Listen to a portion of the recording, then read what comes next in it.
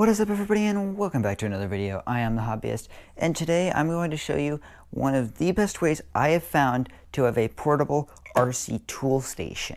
Now, I like to travel to my local RC track, and that's a bit of a drive, so when I do, I like to have all my stuff kind of packed up and ready to go.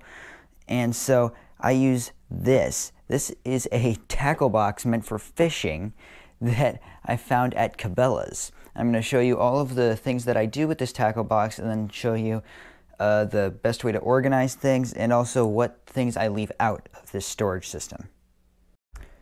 So first of all, I guess I should explain that this is a plano tackle box. It's meant for fishing. It is multi-level. You can get different drawers for it. It's got a bunch of different compartments, and I actually got this because one of my friends has the exact same one, and it works fantastic for him. So let's look at the first compartment, which is up top right here. I'm going to take it off the tripod here. If we look right here, oh, stuck on the wire. Undo this, and I have some storage for some basic tools. I got a T-wrench, a bearing removal tool, some hobby knives, super glue, some spare transmitter AA's, green slime, and then in here are some miscellaneous parts that I need to do something with at some point. But these are just small compartments, and they fit in this clear little thing right here. But now, if we take off this latch and open it up, this is our big compartment, big top compartment. And this contains a ton of stuff. So I've got my big pliers right here, needle nose, vice grips, channel lock pliers. I've got a massive multi-Allen key tool. I've got a screwdriver set. I've got stainless steel screws for emergency screws. I've got 3M tape in case a receiver or an ESC comes loose. I've got duct tape and electrical tape right here, scissors. This is called liquid gravity. This is what I use for weight in my crawlers.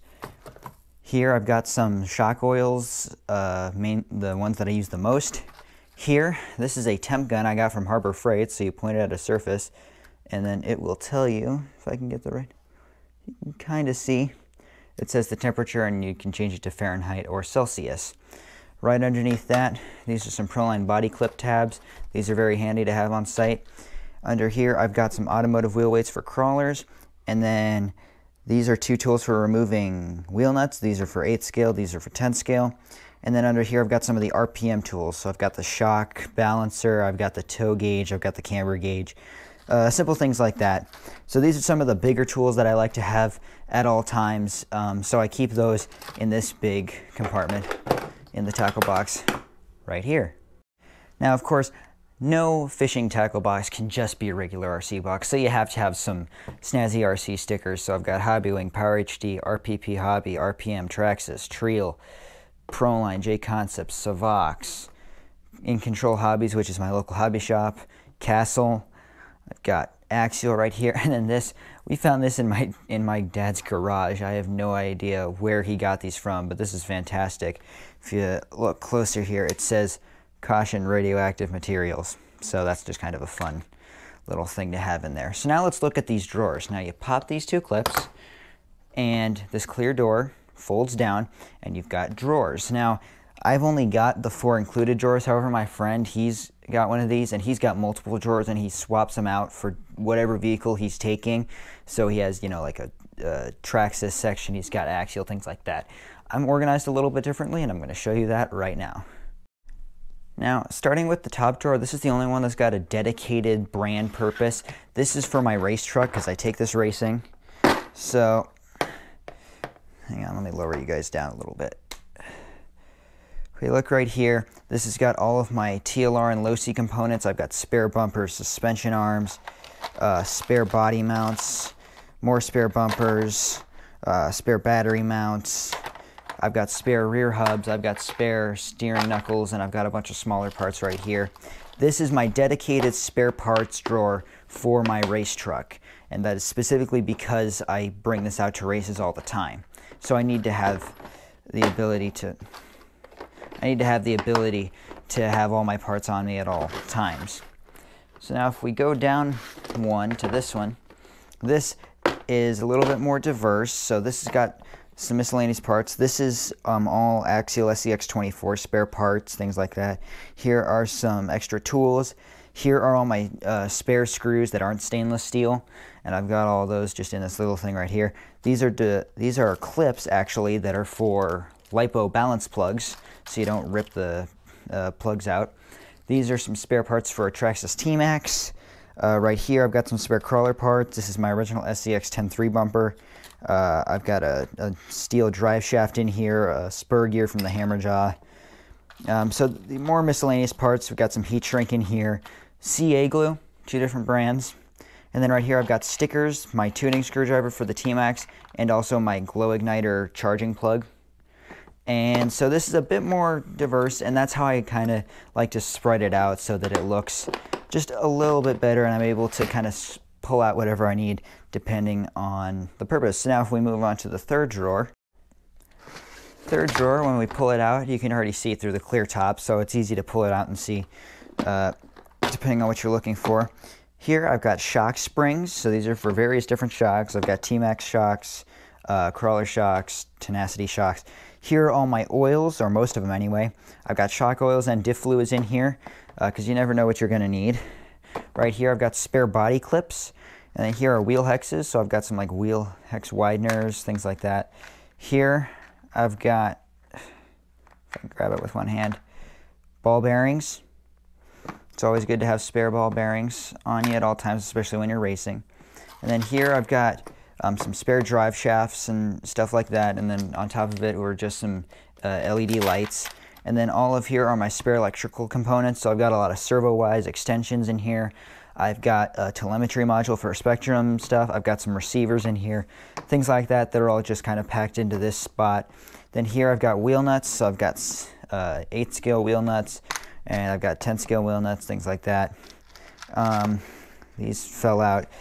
Right here I've got a spot for associated parts, so these are things for my RC8. Here are spare ball ends and pivot balls. Right here I've got pinion gears. And then right in here are servo horns. So again, very diverse, but once you get used to where you've organized your things, it works out quite well. Now for the last drawer. Now this one is all about tools. So when I open this up, you can see I've got shock pliers, body reamers, zip ties, a lot of electrical type pliers, body scissors. In here I've got a tie rod wrench, another T-wrench, some spare bits for my electric screwdriver, thread locker, and then in here I've got some like precision scissors and a small ratcheting, well, screwdriver, ratchet, whatever you want to call it. So this is my tool section for all my specialty tools. So when we close that back up, that is all that I keep in this toolbox. Now, if you probably noticed, I don't keep all of my tools and all my stuff in this tackle box, but I keep most of it, and I try to keep it so that it's things that'll fit multiple vehicles in here, with the exception of the first one, which is exclusively for low-C stuff. But I've got like bigger spare parts for my other vehicles, like the T-Max. I've got a ton of spare arms, and I don't need to keep them in here because if I'm not bringing the T-Max along, then those big T-Max parts would just be wasting space. So those have their own special place that are in a bag, and I can grab those along if I'm taking the T-Max along, something like that. But there's also a few tools missing. So for example, if I open up my tool drawer right here, these are my hex tools, and those just won't fit in here. And these are one of those tools that are very easy to grab because they're in this case. And so it's tools like that. Here's the Easy Start for the T-Max, things like that, that I can quite easily pick up and put into my separate toolbox. And I have a yellow tool chest that I put in my chargers and those types of tools. And so it's good to have this as well as an extra tool chest. Like I have a about this big yellow one that I put chargers in and things like that.